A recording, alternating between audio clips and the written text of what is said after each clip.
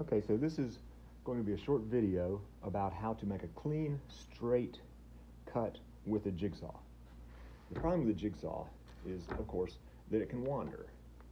How do you get a good straight cut with it? Well, basically the same way you do with a circular saw. You use your speed square. So here's the basic procedure. First, let's say that's where we want our cut to be. So let's mark that. Okay, so we got that. And then it's really simple. First, make sure the orbital setting is turned off. That gives you your cleanest cut. That's that setting right there. And then you simply line up on your mark, bring your speed square in, make sure you're flush along here, hold your speed square tight, operate the saw at its highest speed, and make sure as you move along that you keep the guard of the bed, the deck of the saw against the speed square. So here we go.